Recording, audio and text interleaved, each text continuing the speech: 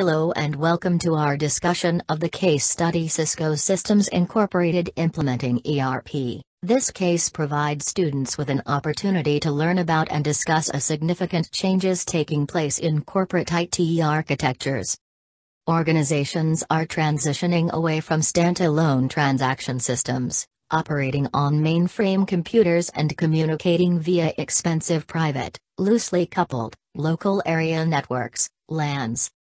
The new architecture is a vastly more efficient, integrated, shared network operating over the Internet.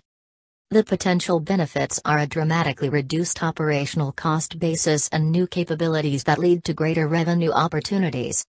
Enterprise Resource Planning, ERP, continues to sweep across today's corporate landscape, replacing cumbersome legacy systems.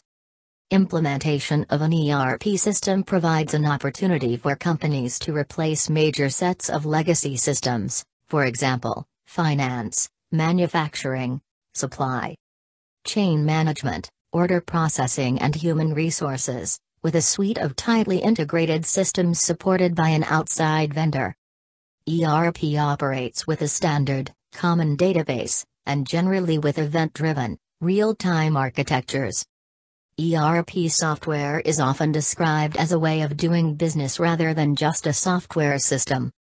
Business rules are incorporated into the basic architecture of the software, providing bounded flexibility with respect to changes. Pete Solvik came to Cisco in 1993 as the new CIO. Upon arriving, he was faced with manufacturing systems that were unstable and needed replacement. He initially hoped to replace the suite of legacy systems at a slower, more deliberate rate. However, the instability of the company's systems were an obstacle to sustaining the rapid growth of the company. Thus, Pete and his fellow managers aggressively attacked the problem with an ERP approach, which is described in the case. Following are the teaching objectives of this case study. To help the students understand what ERP is. To help the students understand the process of implementing ERP. To illustrate the role of ERP in the overall IT architecture and infrastructure of companies operating in the network era. To introduce the nature of IT leadership in the network era, and the idea of the Renaissance CIO. Before starting the analysis of the case, we first need to understand the extent to which ERP will play a role in the architecture of information age companies. Enterprise Resource Planning, ERP, refers to a type of software that organizations use to manage day-to-day business activities such as accounting, procurement, project management, risk management, compliance, and supply chain operations. A complete ERP suite also includes enterprise performance management, software that helps plan, budget, predict, and report on an organization's financial results. ERP systems tie together a multitude of business processes and enable the flow of data between them. By collecting an organization's shared transactional data from multiple sources, ERP systems eliminate data duplication and provide data integrity with a single source of truth. Today, ERP systems are critical for managing thousands of businesses of all sizes and in all industries. To these companies, ERP is as indispensable as the electricity that keeps the lights on. It is apparent from the case that the Cisco ERP implementation was remarkably successful. To understand how successful the implementation was, why it was successful, and whether the success could be replicated, at Cisco or at another company, we first need to list the factors of success. We also need to see whether these factors are replicable. So, let me ask the question. What were the factors that made a difference between success and failure during the project? Now here is an assignment for you. The table below lists various factors that can make an ERP implementation project success. You need to look at each factor and then note down the page number of case study where this factors was mentioned. If a factor was not mentioned in the case study, write down not mentioned in the case. After the discussion of success factors, it is important to identify sources of difficulty and how those sources might have been prevented or overcome more successfully.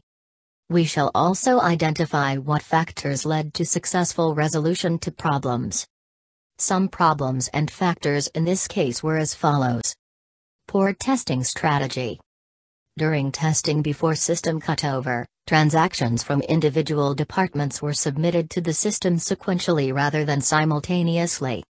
When the system went live, all departments submitted transactions simultaneously. The strain on the system was too great. Consequently, the team had to apply brute force effort to fix problems after cutover. Operational performance suffered. What was required? That testing team should have subjected the system to load conditions that were as realistic as possible. In this case, two factors led to quick resolution of this problem. Strong executive and vendor commitment. The fact that the company literally could not go back to the old systems, immature software.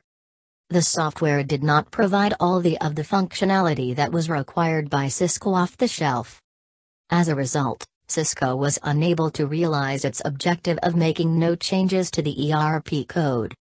This shift in modification strategy to adapt the software added complexity to the project.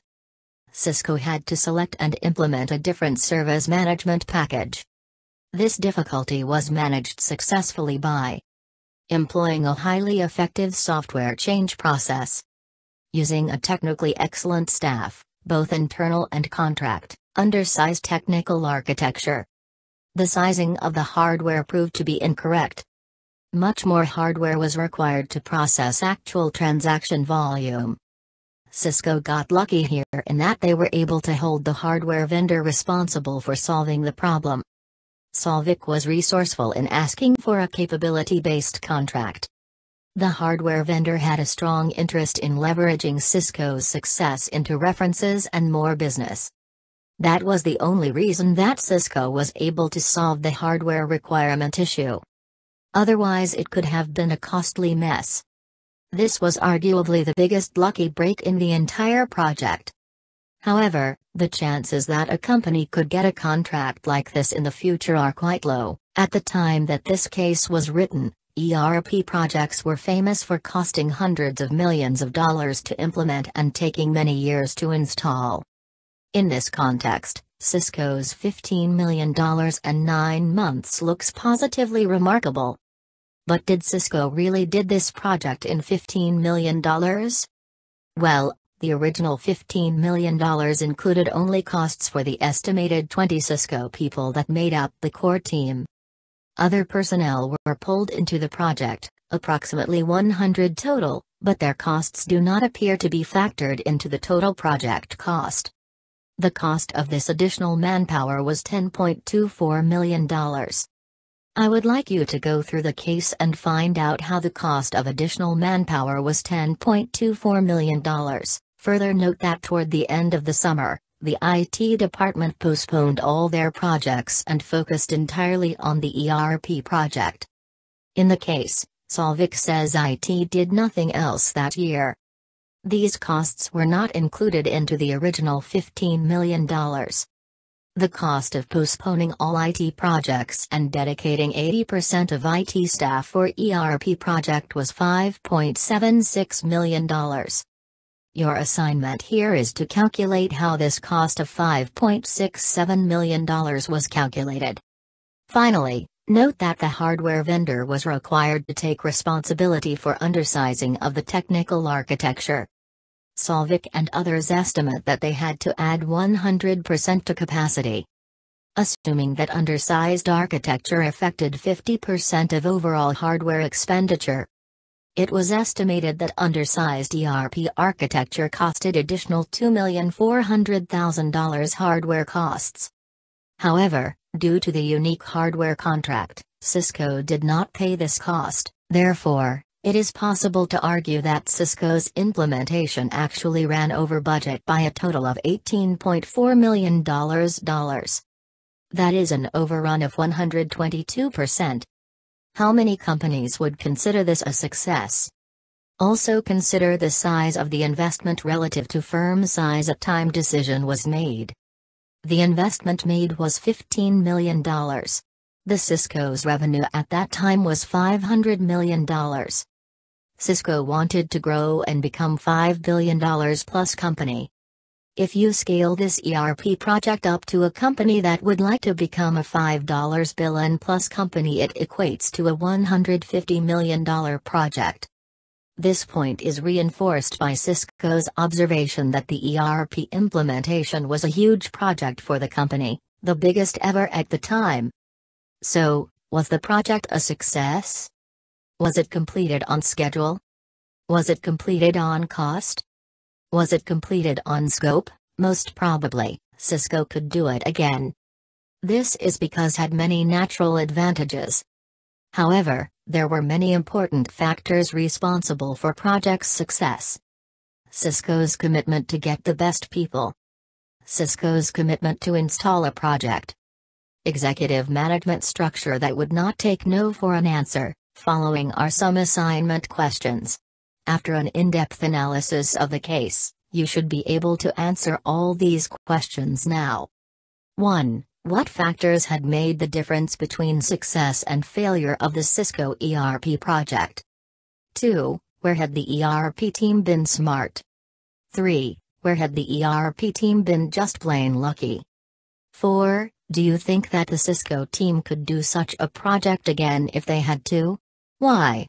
Why not? 5. How important is the ERP to the overall architecture? Do you see the ERP component as something that will be undertaken by some, most or all companies as they build their information age IT architectures?